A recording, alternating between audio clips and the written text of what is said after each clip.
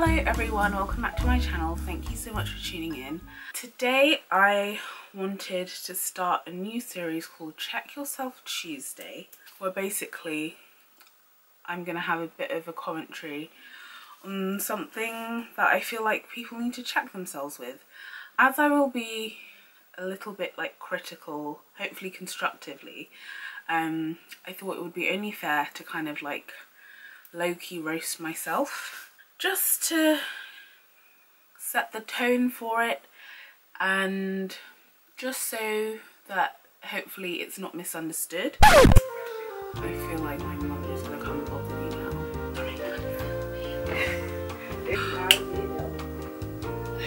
She didn't even close the door. I literally told her I'd be filming. Oh my gosh. Sometimes it's like I'm not heard, but anyway, let's get back to what's at hand. Check Yourself Tuesday, and this first installment I'm going to be spilling the tea on myself. I kind of started making notes. I've got my laptop here, but I may be compelled to like add to them or kind of just add to my roasting. So the first one I put down is that I can sometimes be a bit fickle / flaky. And obviously that's just really annoying, and like cancelling on plans or like last minute saying I don't want to do something or turn up to something is really frustrating and annoying. But like behind that, it's just because I am predisposed to being quite anxious, and like the situation might be too overwhelming for me, so I'm kind of like shutting down, and I really should just try and communicate that a bit better, or kind of let all of my kind of qualms about the situation be known before. So like I haven't really properly been going into Central that much at all, or I'm usually accompanied by someone, and the other day I really want to see Nalini, so I like just let her know about everything. Like even though nowadays you can like use City Mapper or Google Maps and like navigate the city or wherever by yourself, I know myself in terms of even when I have Google Maps I still get lost, I just get confused. So I asked Nalini to meet me at the station so she could kind of just take me home, because I was like I need that extra help. But in my typical sense of being a little bit like away with the fairies and just trying to like keep my head down, I accidentally got on the wrong train, and then it went past the stop I was supposed to be getting off at, so I had to walk. So I just remember being on the train being like, Nalini, I've messed up big time. But luckily, like obviously communicating that to her, she could then kind of direct me where to go. And then even when I got to where I was supposed to be, like standing waiting for her, I was still like really discombobulated and confused. But like if I hadn't communicated that to her, I probably would have just like gone home and turned around and been like, you know what, forget this whole thing. But I kind of stuck with it just by letting her know what was going on and like calling her and stuff. So there we go. Another thing is that I can sometimes be quite tense and snappy, but I've figured out that there's probably like something underlying going on, and sometimes you just kind of need to recenter yourself to be in the moment and just like try and be a little bit kinder to whoever you're interacting with. Because like last year someone wanted to like ask me something, or they needed help with something, and on Facebook Messenger they like sent the wave thing, because you can wave, and I just remember I was really like irritable because of my insomnia and I hadn't slept, and I was just like, what do you want? And they obviously were just like, oh my gosh, sorry to bother you.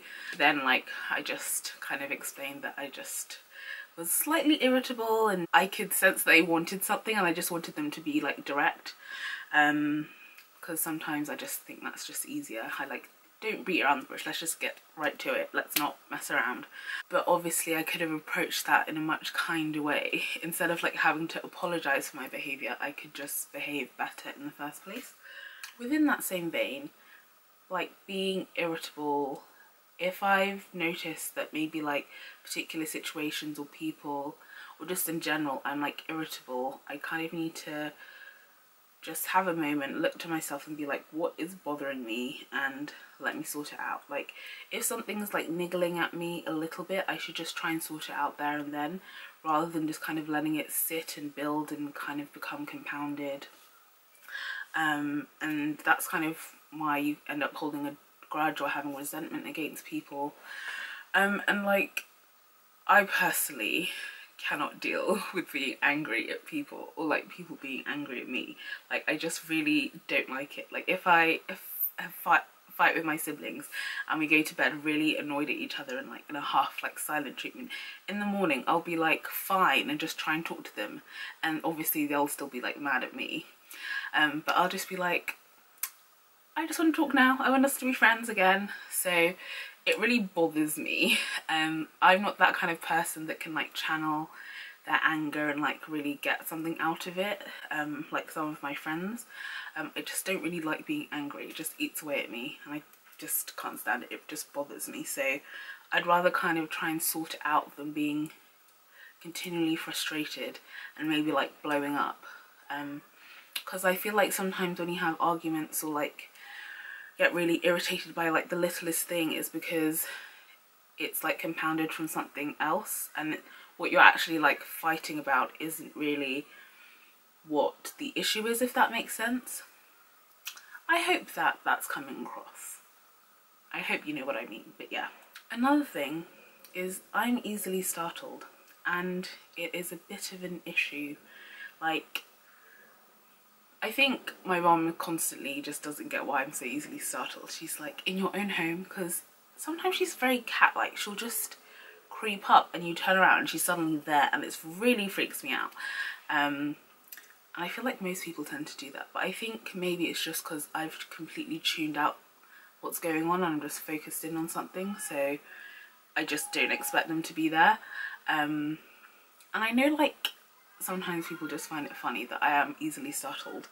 So this is kind of annoying because I tend to leave my phone on silent, because if it vibrates, it freaks me out.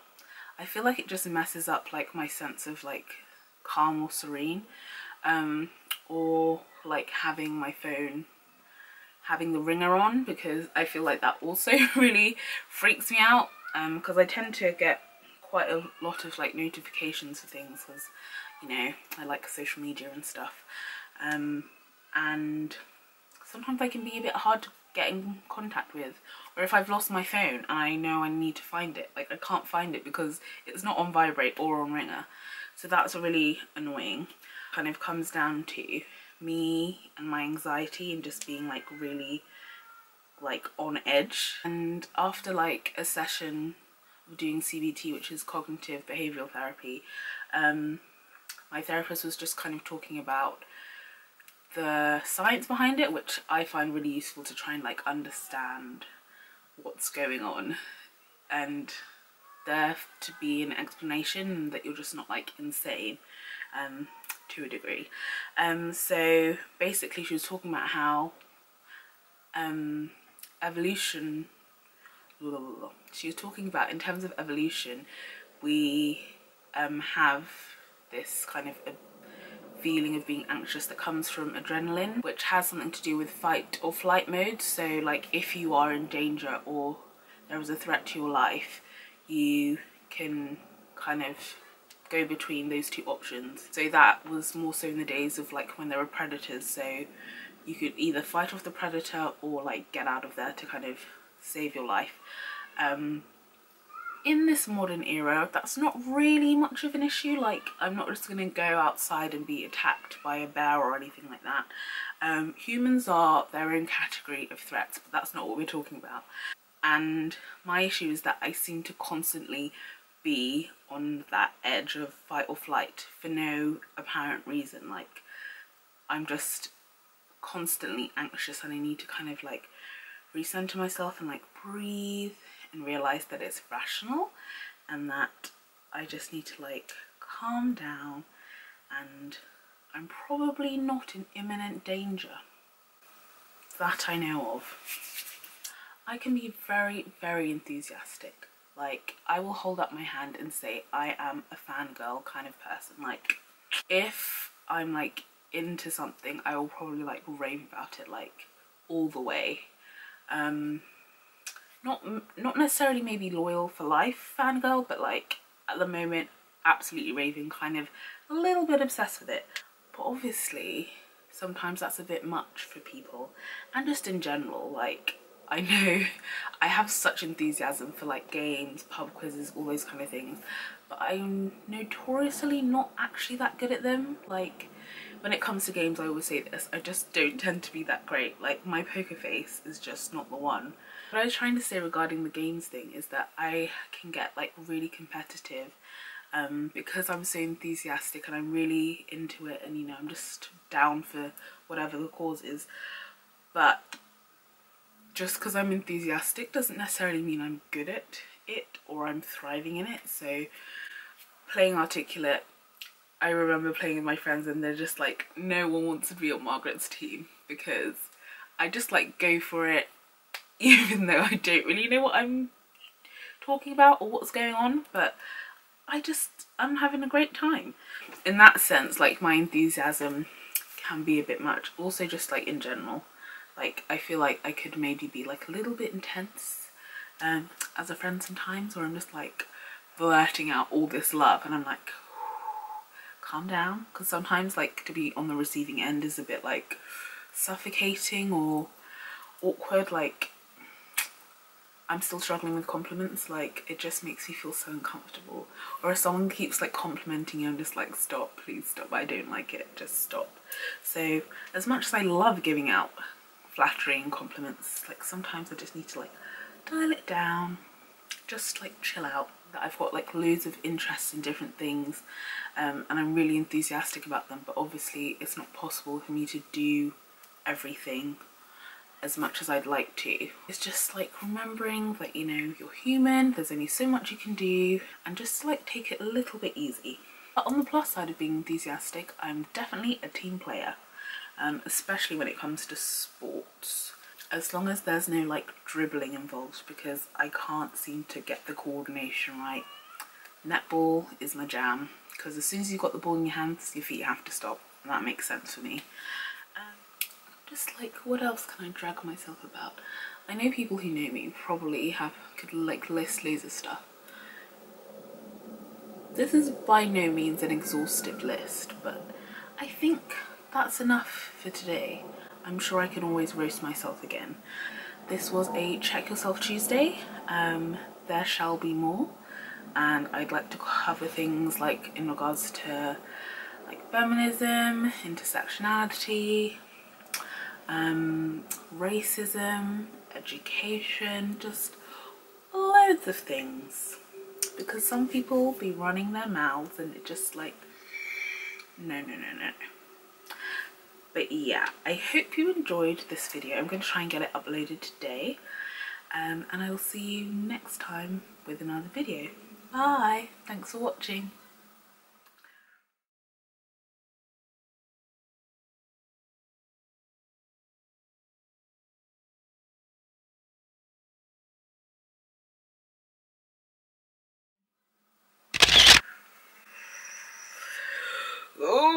Oh my gosh, I forgot about my tea.